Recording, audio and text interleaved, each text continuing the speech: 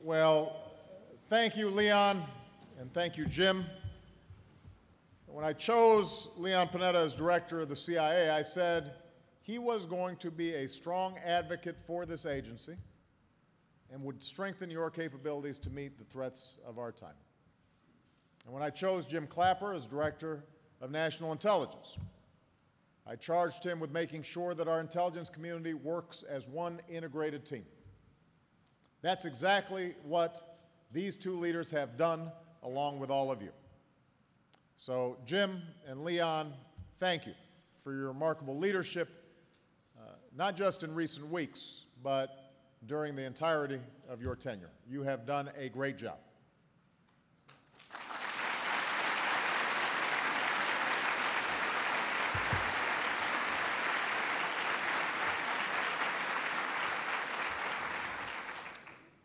This is my third visit here to Langley as president, and each of these visits has marked another milestone in our mission to protect the American people and keep our country safe.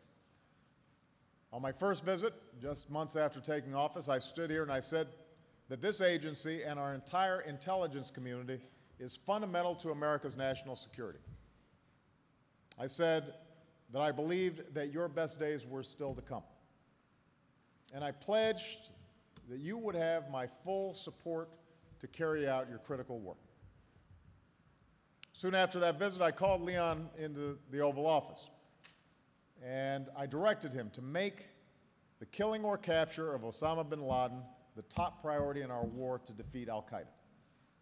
And he came back here, and you guys who had already been working so hard on this issue redoubled your efforts, and that was true all across the intelligence community.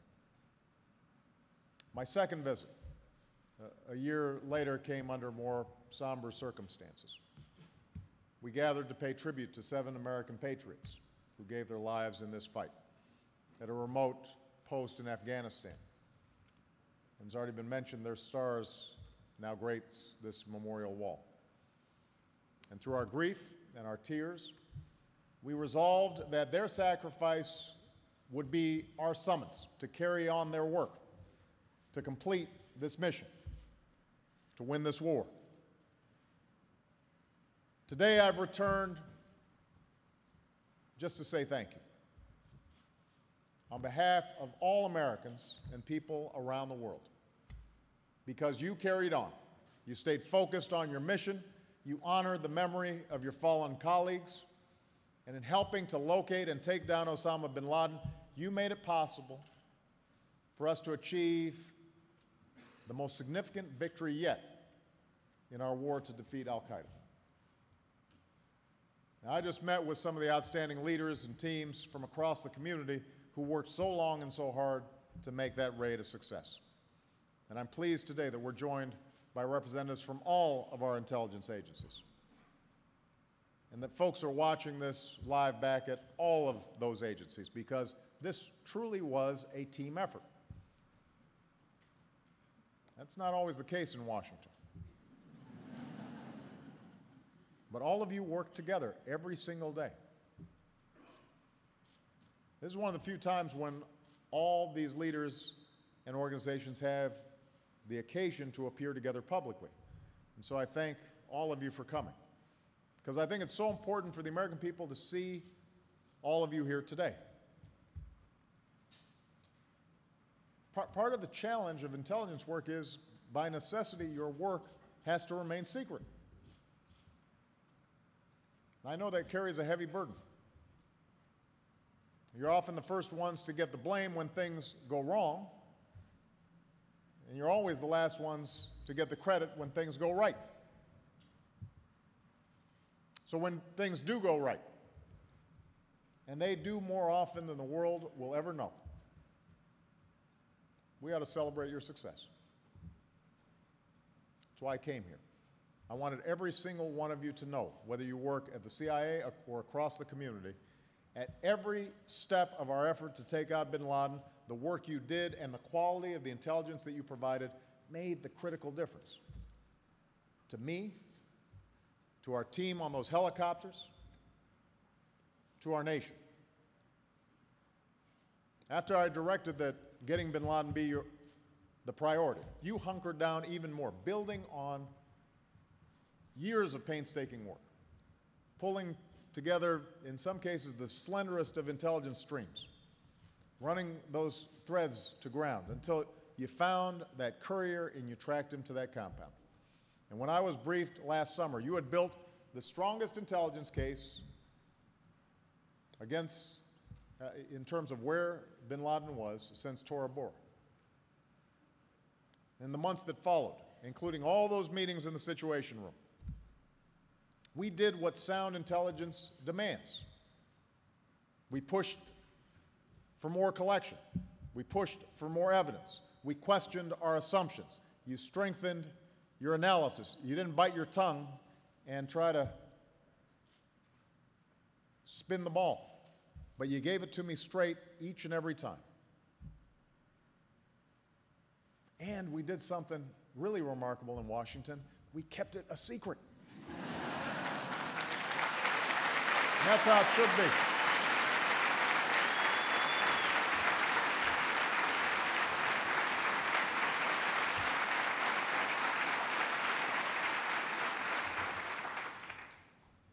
Of course, when the time came to actually make the decision, we didn't know for sure that bin Laden was there. The evidence was circumstantial. And the risks, especially to the lives of our special operations forces, were huge.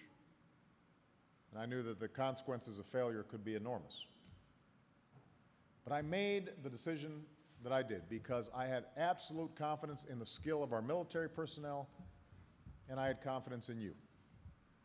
I put my bet on you. And now the whole world knows that that faith in you was justified. So just as impressive as what you did was how you did it. It was a tribute to your perseverance, your relentless focus and determination over many years.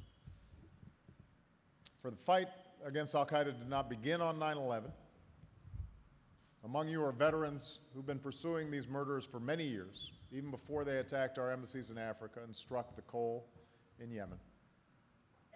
Among you are young men and women for whom 9/11 was a call to service. This fight has defined your generation. And on this wall are stars honoring all your colleagues and friends, more than a dozen who have given their lives in the fight against al-Qaeda and its violent allies. As the years wore on, others began to think that this terrorist might never be brought to justice, but you never quit. You never gave up. You pulled together across this agency and across the community. No one piece of information and no one agency made this possible. You did it together. CIA, National Security Agency, National Reconnaissance Office, the National Geospatial Intelligence Agency, everyone at ODNI and the National Counterterrorism Center, folks across the government, civilian and military, so many of you here today. And that's exactly how our intelligence community is supposed to work, using every capability, human, technical, collecting, analyzing, sharing, integrating intelligence, and then acting on it. That's what made this one of the greatest intelligence successes in American history. And that's why intelligence professionals are going to study and be inspired by your achievement for generations to come. Now, make no mistake, this is not over. Because we not only took out the symbol and operational leader of al-Qaeda, we walked off with his files, the largest treasure trove of intelligence ever seized from a terrorist leader. Many of you now are working around the clock. You didn't have much time to celebrate. We've got to analyze and evaluate and exploit this mountain of intelligence. So today, every terrorist in the al-Qaeda network should be watching their back, because we're going to review every video, we are going to examine every photo, we're going to read every one of those millions of pages, we're going to pursue every lead, we are going to go wherever it takes us. We're going to finish the job. We are going to defeat al-Qaeda. And even as we stay focused on this mission, we need you to stay nimble and flexible to meet the full range of threats to our security, from plots against our homeland to nations seeking weapons of mass destruction to transnational threats such as cyber criminals and narco traffickers. So I'm going to keep relying on you for your intelligence, the analysis that comes across my desk every single day. And 300 plus Americans are counting on you to stay a step ahead of our adversaries and to keep our country safe. I have never been more proud or more confident in you than I am today. Not just because this extraordinary success, but because it reminds us of who we are as a people and as a nation. You reminded us that when we Americans set our mind to something, when we are focused and when we are working together, and we're not worried about who's getting the credit, and when we stay true to our values, even if it takes years, there is nothing we cannot do.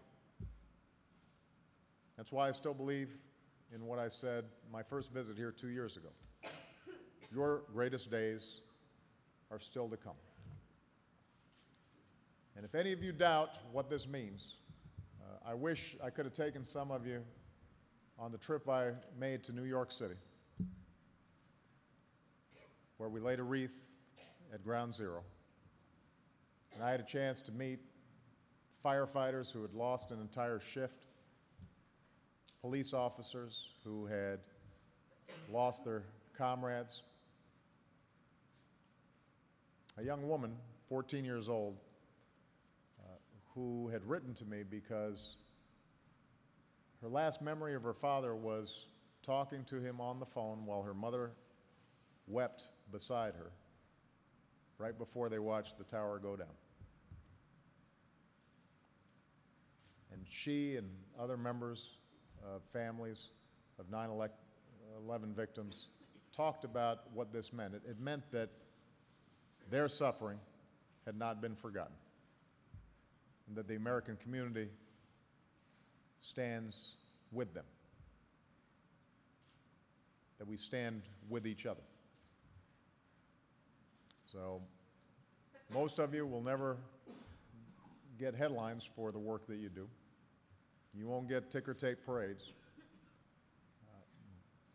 But as you go about your work with incredible diligence and dedication every single day, I hope all of you understand how important it is,